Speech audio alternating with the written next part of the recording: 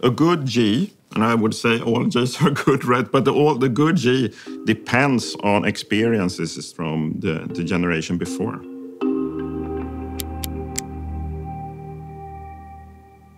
So here I'm talking about 6G, while we are still in early days of 5G. And why is that? Yeah, that's because technology takes time to evolve. And we have researched 6G for quite many years already.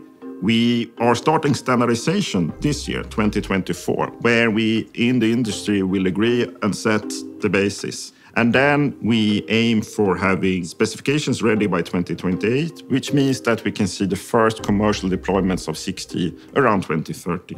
And then we will see, of course, coexisting 5G and 6G networks. For instance, using spectrum sharing between the two systems in efficient ways. Both 5G and eventually 6G will create fantastic opportunities for new businesses and new ecosystems to build. We need new ecosystems with many players here. It's us vendors, it's the CSPs, it's enterprises, it's application developers.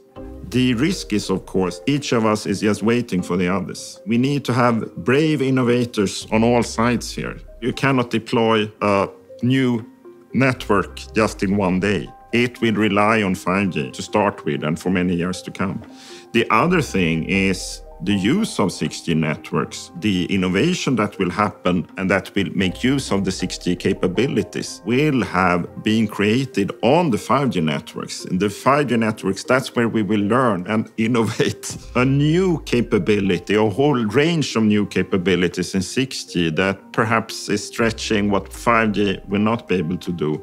Is like a complete merge of digital and the physical reality. For instance, in the way how you communicate, instead of using the smartphones, we have thin glasses. I will communicate with friends and family using those. A lot of efficiency improvements around me in the society. We will see sensors all around us, billions of sensors in industries, in farming, in energy production. Innovation will happen, but it's completely dependent on a great foundation, an innovation platform, which today is 5G, and 10 years from now, it will be 6G.